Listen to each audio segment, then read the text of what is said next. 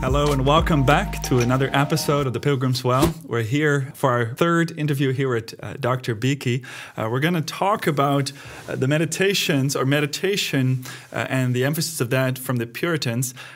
Before we start, I think most of Christianity thinks about, it's important to pray, it's important to read your Bible, and some denominations might more emphasis, you got to study the Bible, and perhaps in communion as well, and of course the Sunday services.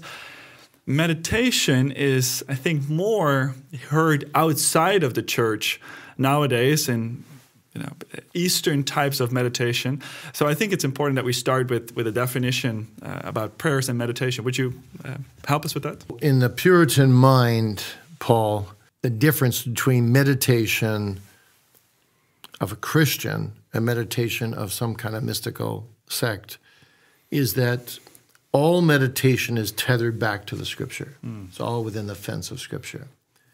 So in the Puritan mind, meditation is another very, very important means of grace.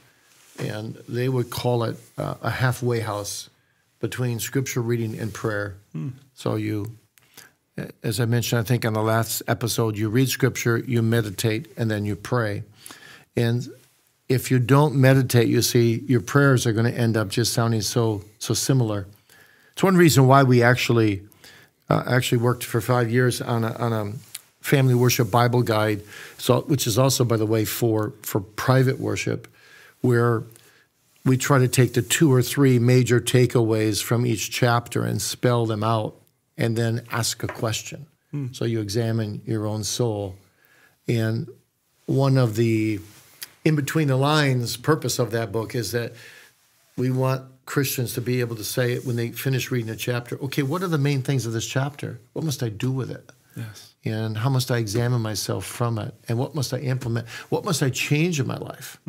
So this is a big part of the Puritan idea of meditation. For them, meditation was, when you first read it, it's like, wow, this is so complex. But actually, when you actually do it, and you learn to get in the habit of it, it's not all that complex. But they actually taught it was like 6 or 7 steps. Wow. Yeah. So it sounds rather complicated. Yeah, it does. But say this is how you would do it, they would say. So you, well, first of all, let me back up a minute. They believed in deliberate meditation and occasional meditation. So deliberate meditation is connected, we would say today, with your daily devotions, where you spend maybe 5 minutes. Sometimes they'd spend 10 maybe. They never did. There's 41 books written by the Puritans on meditation. 41. And I got them all. Only one is in print, and the other was in print. None are in print right now, but I got them all on Xerox sheets, and I made a thorough study of this actually one time. I spent most of the summer on it. And so deliberate meditation is usually twice a day, morning and night. With your daily devotion. By the way, their daily devotions was twice a day. And then occasional meditation is that type of thing we were talking about last time, where those little darting prayers. But they would do that with things around them. They would spiritualize things around them. So they might, okay, let's say I'm sitting here 10 minutes before you come in for this interview. So, okay, I'm going to use this time wisely. I'm not just going to let my mind wander. I look over there, I see a door. I'm going to meditate on a door. Jesus said, I am the door. And doors open and close. Jesus is the way to the Father. But a door also closes. I need to be very sure, oh my soul, that I don't close my heart to God. How do I close my heart to God? I might meditate on that for a couple minutes. How do I open my heart to God? I might meditate on that for a few minutes. And then I might meditate on the fact that there's no other doors to God other than Jesus. He's an exclusive door. And so they would take everything they learned. They said there's 3 books. Scripture is one book. Your memory and your conscience is another book. And then nature is another book. So they meditate on something. They would say, go to all 3 books and fill your mind with everything that you know about that subject. And then you go to prayer. Wow. Yeah. I think it's, I was overwhelmed when I first read Thomas Watson. And by that time, I knew that the Lord had called me into the preaching ministry. And I read his sermon and I thought, I don't know if I can ever preach. Because every 3 sentences, he has an illustration or sometimes every sentence, sometimes twice per sentence, he has 2 complete pictures within 1 sentence. And I'm thinking, well, how much time does he spend looking over his manuscript and it's just trying to come up with different illustrations? And then when I heard you speak on meditation, I was beginning to connect the dots. And I was thinking, this is not a time where he sits down and comes up with illustrations. This is a life of constantly bringing everything he sees together with the truths of God's word. Yeah. And I mean, I think he was especially gifted in this way he as was. well. He was, yeah. So was Thomas Brooks.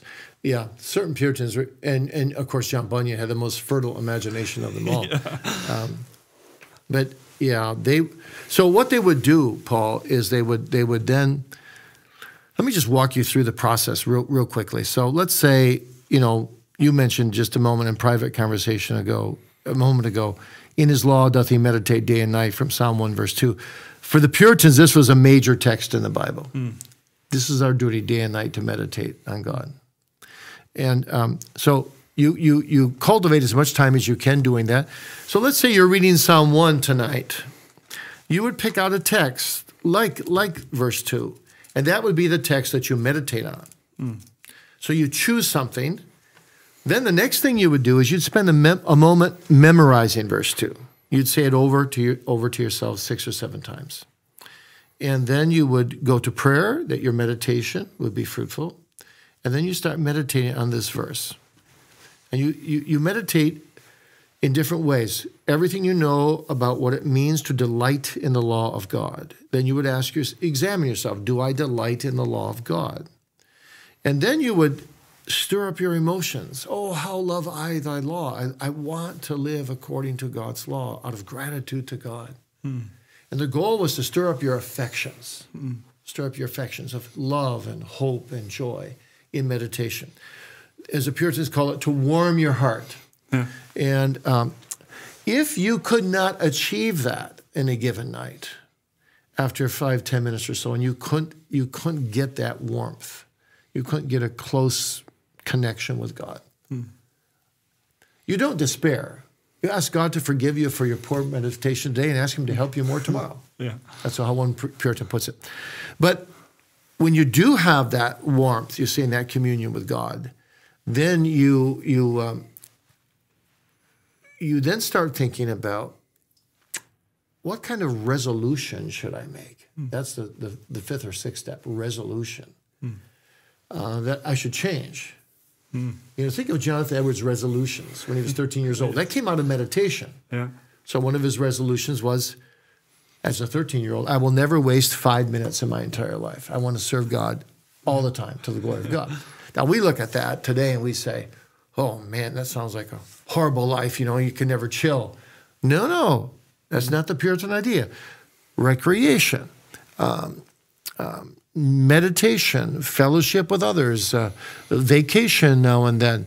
All of these things are purposeful to help you live to the glory of God. But they all have a purpose. So you're never wasting 5 minutes. Going on a vacation to have restorative energy is not wasting time. But you're meditating through every day. So I call the Puritan doctrine of meditation, I call it the lost art. The lost means of grace today. We're so busy, we don't have time to meditate. And when you're so busy that you don't meditate, the problem is you lose depth. You end up skating along the surface. And the end result is the lay people are clamoring for the pastor to get their sermons down from 60 minutes down to 20.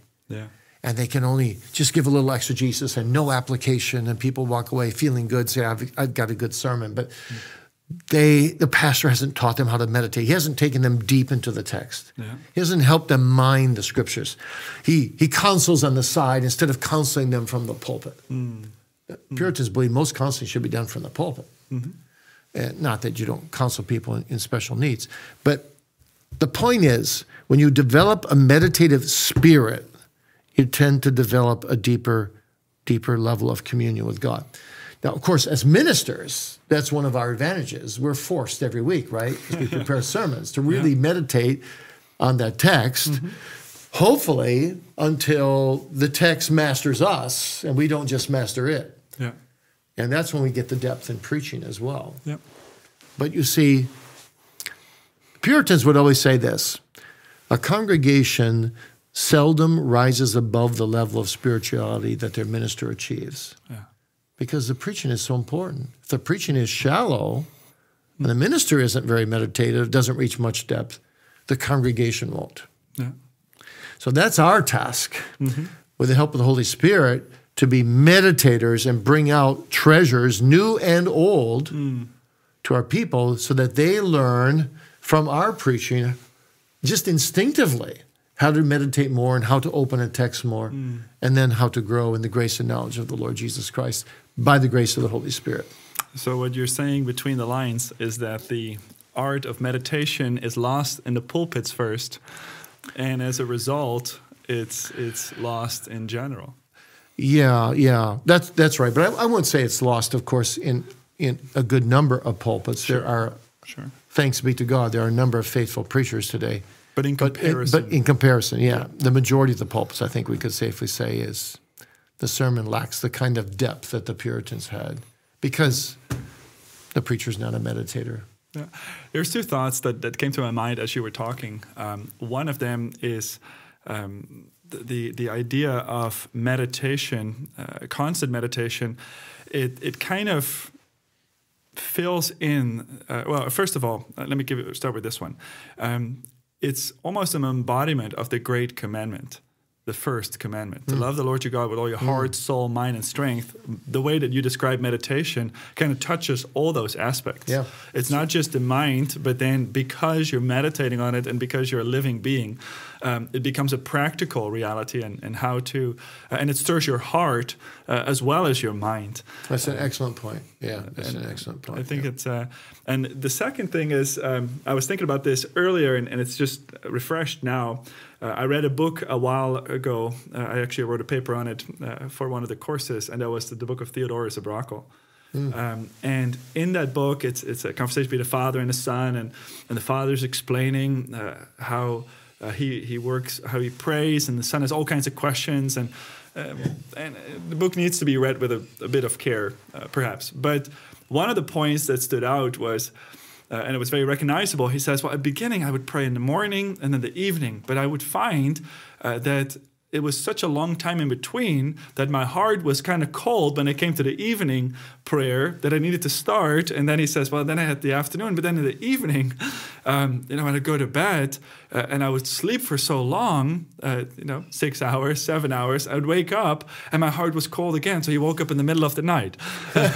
So I don't think that's advisable for everyone, especially if you go on the road. But the point was, those times in between, if all your spiritual life is praying here and some Bible reading here, and then at the end of the day, I think you have that. You're cold, and so it's almost like you need to restart a cold engine. So you need to be careful here not to make it a mechanical process. I mean, this is the problem with Islam. 5 times a day they've got to pray, and what's it, the bell or the what's the thing? Yeah, the man that says the prayer. Trumpets. Trumpets.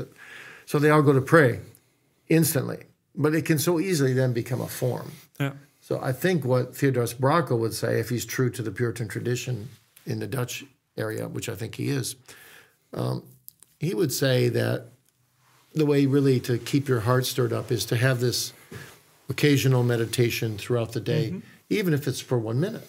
Yeah. And then a short prayer. Yeah. And that's, I mean, so I'm driving over here today to talk to you, right? So I'm praying, Lord, help me, give me words to speak. Let this be edifying. Let this be a blessing to people. I'm stirring up my heart to have some warmth and affection for what I'm about to do also. Yeah. You see? So it's a state of readiness of mind to live in the presence of God. So that's the Reformers and the Puritans. They had that so much stronger than we do. Their motto was, in coram Deo, I'm always in the face of God. Yeah. God is always present. God is always here. It's really a life under God, in a constant direction of following after God. I'm thinking about when the Lord said that whatever he says, he does what he sees the Father doing. Yeah. I mean, that's to me, that verse, it's always like a mountaintop where I want to keep climbing towards. Yeah. Right? The Lord, when he walked on the earth, he was in constant fellowship with his Father, and he did so many things. That's right. And his whole life, every moment was directed to do his Father's will. Yeah. See, and that's what the Puritans strove for. Of course, we all come short here. But once we understand as Christians that God is our Father, and our purpose in life is to do his will and to glorify him. See, then if we're doing something just worldly, for example, or seeing sin on a screen, but then we just want to walk away from it. We want to please God. We want to please God. So what did the Puritans meditate about? This is an interesting thing. I want to just comment on this, if I may. Because I went through all 41 of these books, and I took all their lists of subjects of meditation, and I made a chart of them. And a lot of them are just, you meditate on the scripture that you memorize. But a lot of them are doctrinal. And I divide it into the 6 or 7 sections of systematic theology. And guess what? The 4 most common subjects they meditate upon are what the Puritans often call the 4 last things. Death, judgment, heaven, and hell. So we are so time-bound. Yeah. We're thinking always about, can I win this ball game tonight? Or can I, I've got to go shopping. Or they're meditating on heaven, hell, death, and judgment. And the next thing after that list of 4 was they meditated on Christ. Yeah. His person, his work, his offices, his states, his natures. So much more godly than what we're prone to be with all our busyness. Yeah, I think we live in a time, and especially if people are watching this and are thinking, why do I need to meditate and all those kind of things? We live in a time of junk food, where junk food is popular. And I think that living your life without meditation is eating like junk food every day. Right? It's you go from here, you have a quick, exciting thought or something that amuses you. In other words, your mind is turned off. But what you get over time is you become unhealthy. Your mind becomes sloppy. You become tired. You start feeling sick. But if you eat healthy foods, which in the beginning, it's not as appetizing because your taste buds are geared towards other kinds of food. But the more you do it, the closer, the stronger you become, the more joyful you become, and the more you love this new diet. And I think for all these things in prayer and meditation and even reading the Puritans, the beginning, it's a little rough if you're used to McDonald's, so to speak, right? If you're used to that, fine culinary science seems to be a strange diet. But once you get the taste, you finally begin to realize what we're really made for. And I think at the end of the day, meditation is, in the things of God, is the most natural thing to us. Yeah. Because we were made for that. That's right. And that's all very good. That's a very good illustration. See, it's a Puritan illustration. But except the McDonald's But all of this is designed, we must not forget, to keep our consciences sensitized and close to God. So the Puritans would say, I go back to the example of watching a movie. As soon as you would see somebody making an illicit allusion to maybe a relationship outside of marriage, bam, hit the shutdown button, because you're desensitizing your conscience. So even if you're a passive listener, they would say, we commit sins by our silence, by what we allow ourselves to be party to. And so a meditative spirit on the things of God is meant to counteract the listlessness and the proneness of the old nature to sin in our mind, and to discipline ourselves to think good thoughts, like Philippians 4, 6, 7, and 8. Whenever things are pure and lovely and God glorifying, think on these things. meditate on these things. Wow, that's beautiful. I think the giving it to God and the especially the being silently, passively doing sin, that's even in the Old Testament under the laws. Right? If you hear somebody say and you don't do anything about it, how much more your TV, right? You don't have to stone anybody. Just turn it off and don't come back. Right. Don't put it on mute and say, well, hopefully it doesn't come back a second time. Yeah. My mother was very resolute. She was always near the remote control, and if something would come on that she thought was wrong, it would be the off button, not another channel. That was it for the night. Oh yeah, and that's good. That's good. So, all right, well, thank you so much for watching, Dr. Beeke. Thank you so much for sharing these things. What a gift and what a treasure that you've been given through your parents, your father, and his library, and especially to the Lord.